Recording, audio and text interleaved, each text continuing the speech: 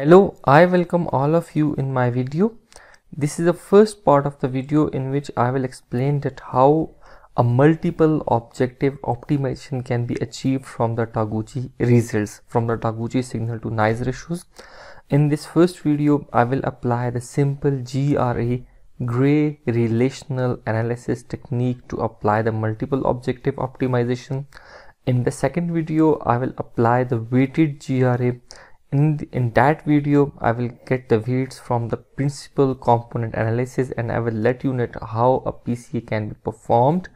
And in the third video, I will explain you a third method to perform the weighted GRA, in which there will be a unique technique for obtaining the GRA. So let's start with this video. I will follow the data from this research paper. So first of all, I will go to the signal to noise ratios, because the signal to noise ratio of this paper has been already explained in my earlier videos. The first question arises that why we do the multiple objective optimization. The answer is because Taguchi signal to noise ratios are mono optimization or mono objective optimization, or you can say that Taguchi independently optimize all of the response variables, but there is no simultaneous optimization of all the variables. So you can see that the tensile strength has been optimized at experiment number 5, impact energy has been optimized at experiment number 9, hardness at experiment number again 5, whereas angular distortion at experiment number 3. So there is quite difference among the, you can say, treatments on which we got the optimization of these response variables.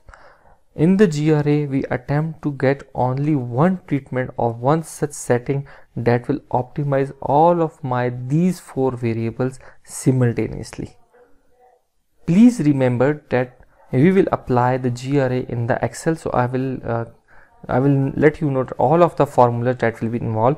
So these are the basically signal to noise ratios that we have seen in the research paper. The first step is the normalization. So for the normalization, there are 2 criteria. One of the criteria is larger the better, or highest the better, or greater the better. All of the terminologies are different, but they have the same meaning. So I have selected that the tensile strength and the impact strength, I will use the criteria larger the better, and for hardness and angular distortion, I will use the criteria smaller the better or lower the better, like this. Okay, so it means that yi is the signal to noise ratio, and then minimum of all signal to noise ratios, maximum of all signal to noise ratios. Let's move to the Excel, so that first of all we will see that how this formula for the normalization apply for the larger the better criterions. So basically in the column L, you can see that this is basically 0 0. So I have taken that L8. So L8 is this 52.97. this is one of my signal to noise ratios, first one, minus L19. so L19 is my the minimum of all the signal to noise ratios for the tensile strength, that is 52.97, divided by L20 minus L19. so I have subtracted this maximum signal to noise ratio and this minimum signal to noise ratio from the maximum value. So that's how I have performed this. You can see all of that L9 and L20, these are kept constant for the tensile strength. Similarly for the impact strength, I kept constant M19 and M20. However, this M value is M column is for the impact strength, and its criteria is higher the better. After that, we will talk about angular distortion, that is to be minimized, and the hardness. So the formula is maximum value of the signal to noise ratio minus individual value divided by maximum value of the signal to noise ratio and minimum value of the signal to noise ratio. We will do this for hardness and angular distortion. So look at this column N and O. So when I click on this cell, you got that N20 minus N8. So N20 is the highest of the signal to noise ratio. Please keep in mind, whenever you apply the signal to noise ratio, you will see that 43.5 8 has a negative sign, so it is higher than as compared to minus 44.56. okay, so what we will do, we have subtracted this maximum value minus 43.58, okay, and from this n8 value, that is minus 43.97, and then divided by n20 minus n19, so the minimum value is subtracted from the maximum value 43.58. Similarly, the same formula has been repeated for the whole values of the hardness, and the angular distortion has been also calculated in the same way. The second step is calculation of the GRC's Gray relational coefficients. In this formula, the delta minimum is the smallest value of the normalized values, and it's always 0. The second thing is delta maximum. It is the maximum value of the normalized value, and let's see what it is. So you can see each column has maximum value of 1, like this here, 1, 1. Please follow my cursor, 1, and here it is 1. So the second thing is that how we can calculate the value of this psi.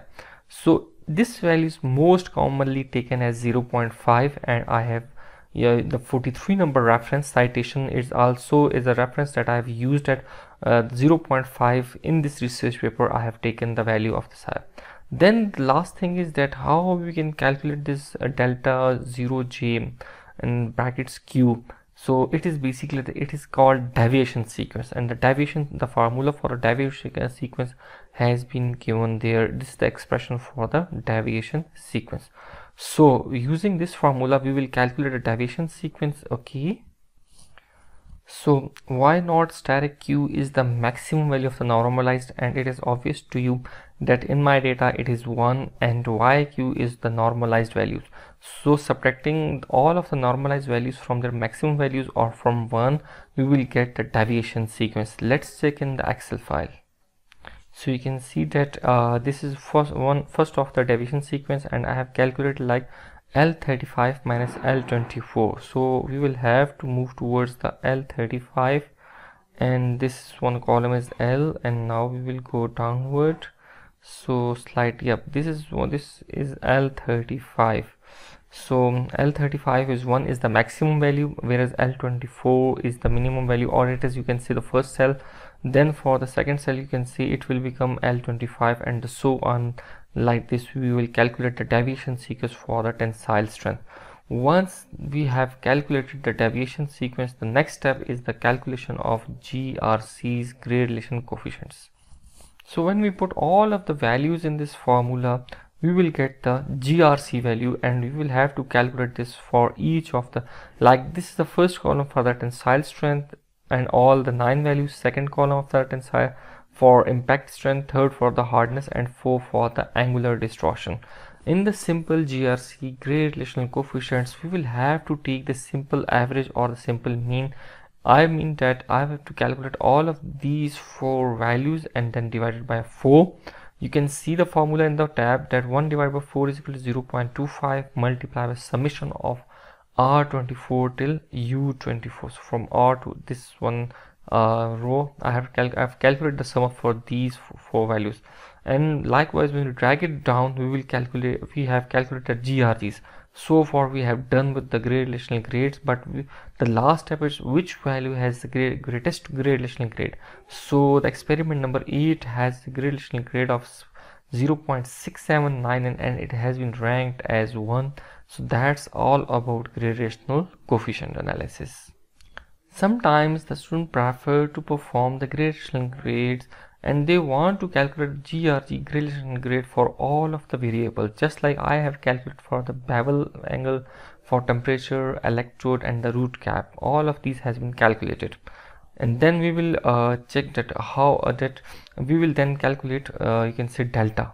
Okay, delta has been calculated from subtracting the minimum value from the maximum value. So in this case, the minimum value is 0.494 and the maximum value is 670. The difference will become 0.175. Likewise, we will calculate the same and difference minimum maximum for temperature, electrode, and root cap, and we will rank them as the one value, the value that is the greatest one. We will rank it as 1, and then the second one is 0.053 for the root gap. It means that the most important variable or the factor you can see is the bevel angle, followed by the most important is the root gap, and third one is you can see this is preheat temperature, and the fourth one lies for the electrode diameter. So that's all about simple relational analysis, and this was the first video. I hope there will be few questions. You can ask your question in the comments, as well as you can contact me via WhatsApp, through messaging and call. My email ID has also been provided. You can contact me anytime. Thanks a lot for watching the video. Bye.